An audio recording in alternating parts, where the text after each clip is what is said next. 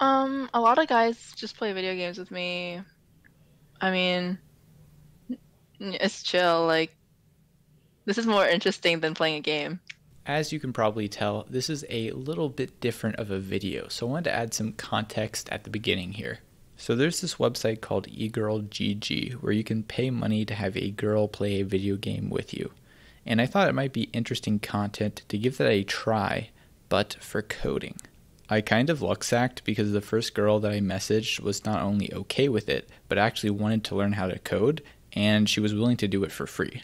She also told me that she tried a Java class a while ago, but actually ended up failing out of it before getting to for loops or finishing for loops. So what you are about to watch is some of the highlights of the live stream that I did with her, where I tried to do a better job of teaching her how to code. So this is my philosophy whenever doing like teaching people coding or they learn coding is I'm going to show you some things and then you try applying that with like a little exercise sort of thing. That way you can like cement it. So Okay. So the you, first one's Hello World, yeah? yeah, let's do Hello World then. Do you know what this is called? This is text, but what do programmers call this? No? I don't know. Does this sound Oh, familiar? string. Yeah, string, So, Boolean or whatever. I remember Boolean because it sounded weird. okay, and what is Boolean? I don't know. Boolean is true or false. What's a foo? So foo just this is my name. So this is the Okay. what I call it, and this is what I assign it equal to. Okay. So then I can reference it later. So what do you think is going to happen if I say print foo? It's gonna print Cali, Exactly. It right? doesn't Yeah, print okay. foo. It prints the actual value of it. Because there's no quotation marks around? Or Exactly. is that why? Okay, okay. So if I did it like this, what gets printed? Foo. Exactly. So this is Oh, okay, if okay. you what I want you to try now is create two variables and then I guess multiply them and print out the result. Is multiply the little star sign? Yes. Okay. Two variables? Mm-hmm. Just like, Create two new variables for me. wait, ooh, does that work? Yeah? That's two numbers. That's a float and Oh, an int. That's a good start. I want you to also wait, stick them into a variable. oh, you mean like name it and then Mm-hmm. like name a number? Okay, okay, like this? Exactly. And do two Oh, fuck. variables. Oh, okay, okay, okay, okay, okay, okay.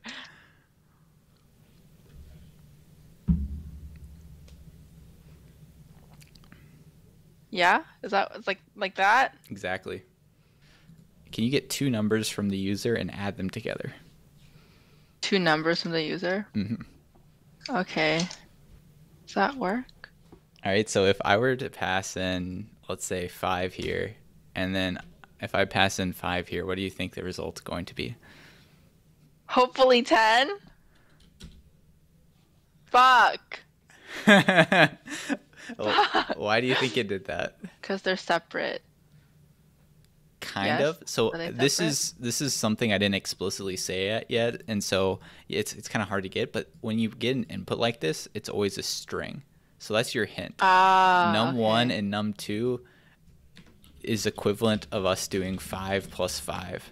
So the Okay, difference okay. between it's a difference between this and this. And then, would that work? Does this...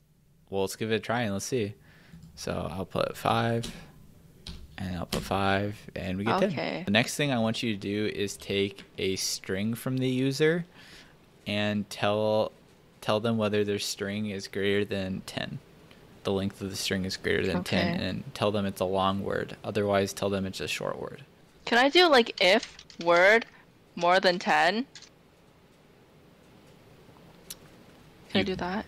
What makes you think you wouldn't be able to do that? Is word a number? I mean, because it's the length, so it is a number, right? You tell me. Think so. Well, whatever, I'll try it. Main if word invalid syntax. Wait, do I have to put parentheses around it or something? No. So This one's going to be maybe hard for you to catch, but Okay. count the number of parentheses you have on line 30. Oh, not enough, right? Yeah. Will this fix it? Let's try it. Or Give we me a can. word. Is Actually, that 10 words? I don't know, but I think you coded it correctly. Okay, okay, okay. Without me telling you how this works, can you guess how this piece of code functions? I think it's like they check if it's above 10. Wait. They check if it's above 10, and if it's above 10, they check if it's above 15. And if it's not above 15, they'll print this is a long word. If it's above 15, they'll print this is a really long word. But if it's below 10, they'll print automatically it's a short word, right? Yes. So, and Oh, exactly. So it's going to start at this state at the very top, and if that condition is okay. false, it considers the next one, and then it considers the last one. It goes in order. If it's false, Mm-hmm. but then if it's above 10, then what if it's like 16 and it's true? Then it wouldn't consider the next one, right?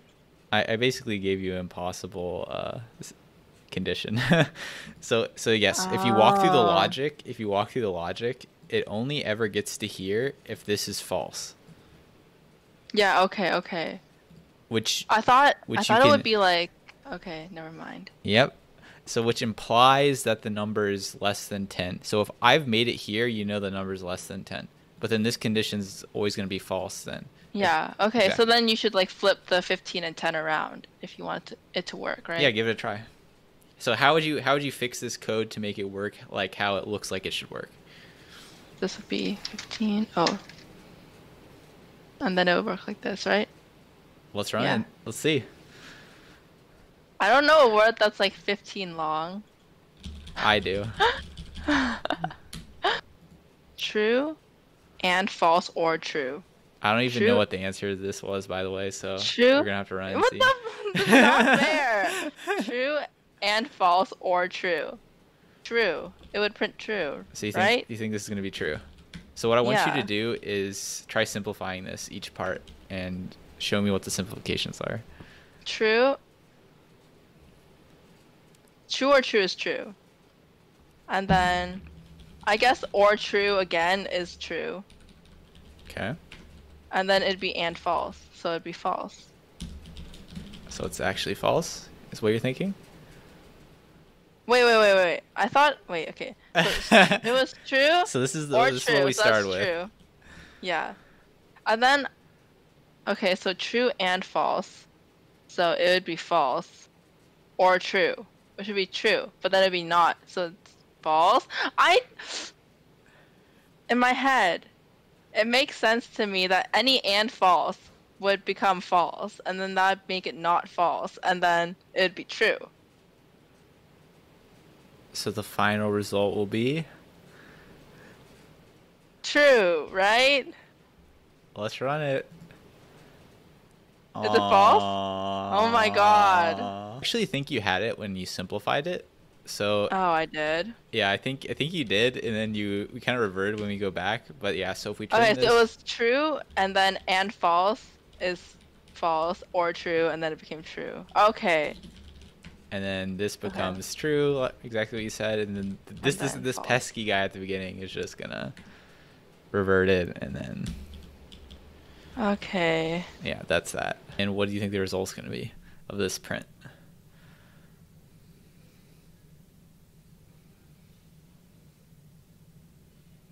26? You're so hesitant. Okay, because I'm scared that it's gonna be like 1,233 again. I impressed myself, honestly. So there's actually this famous problem that they give to people to see if for software engineering interviews. It's Okay. called fizz, and Okay. you did this like very well, very quickly. So I want to give you fizz now and see if you're ready for a software engineering job. So if I get this right, you're saying I can get hired at Amazon. You know what? I would not be surprised if Amazon asked fizz in one of their interviews. but they also might Okay. ask some other things. Okay, okay. All right, so this I'm is ready. how FizzBuzz works. So we are going to go from 1 to 100 again. You're going to do a very similar thing.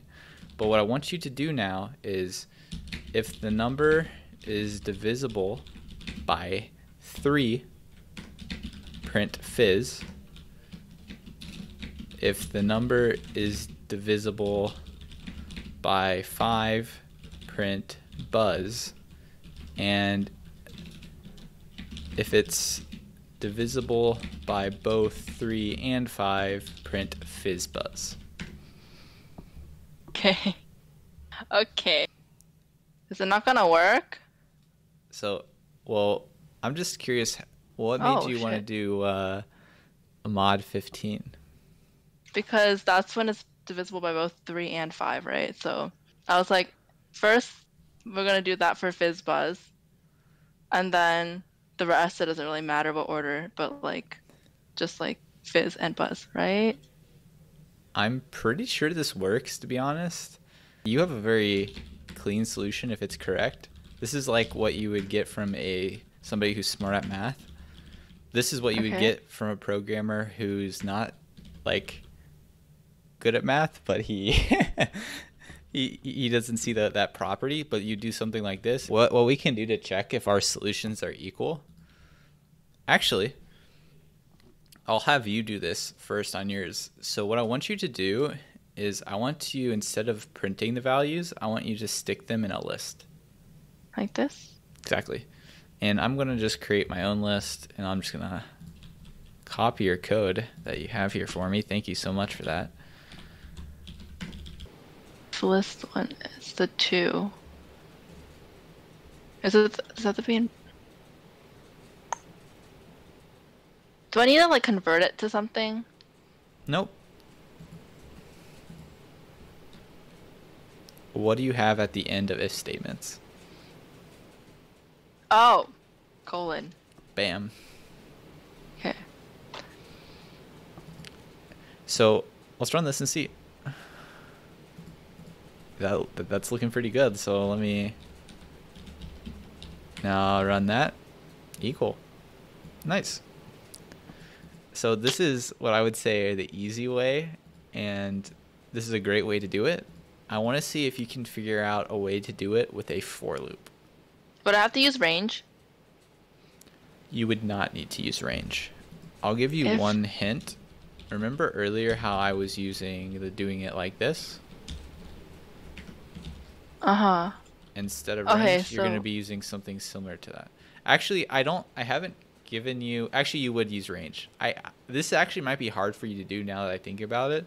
I'll see if you can figure it out, but I think I'm going to have to give you some more hints. But yes, oh my god. you would use range. You would use range, Okay. not what I was saying here.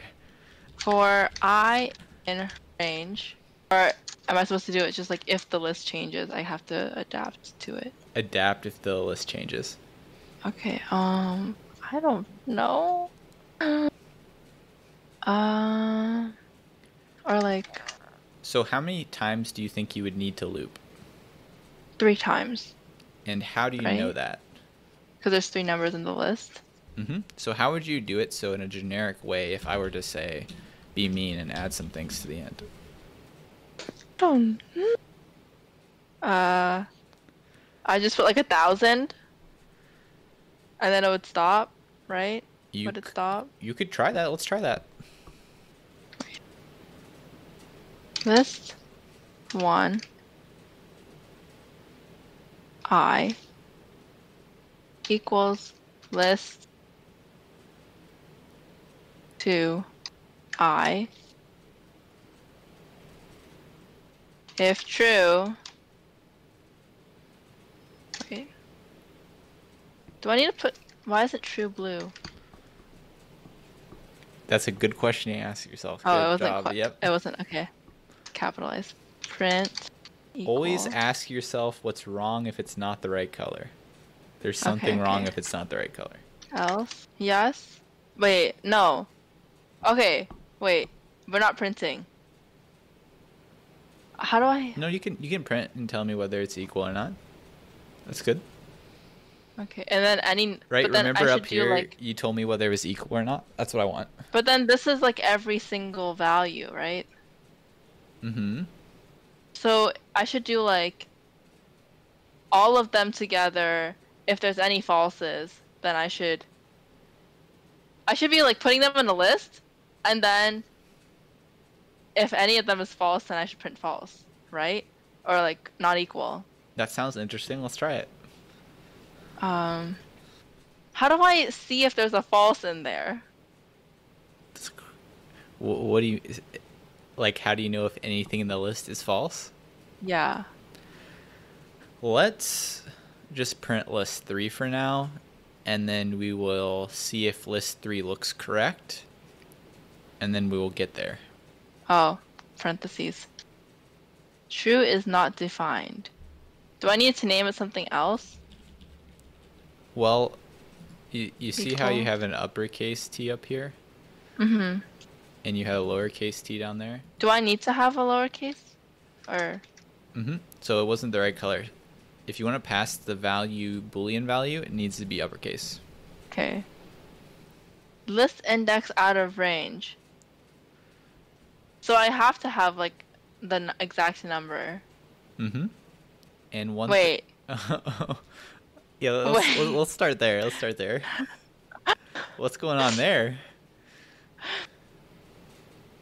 Uh, okay. If 7 equals to 12, then it's false. If that is not true, then it should append false. Should it not? You are correct in that. That 12 is not equal to 7. So I'll give you a hint. Notice what happens when I comment out this line, and now run it again. Notice how you get the same result. This line wasn't doing anything before. Okay. Okay. Do you know why? This might get you closer to where you want to go. So now let's get all the numbers wrong. Now try running that and see what we get. True, true, true. True, true, true.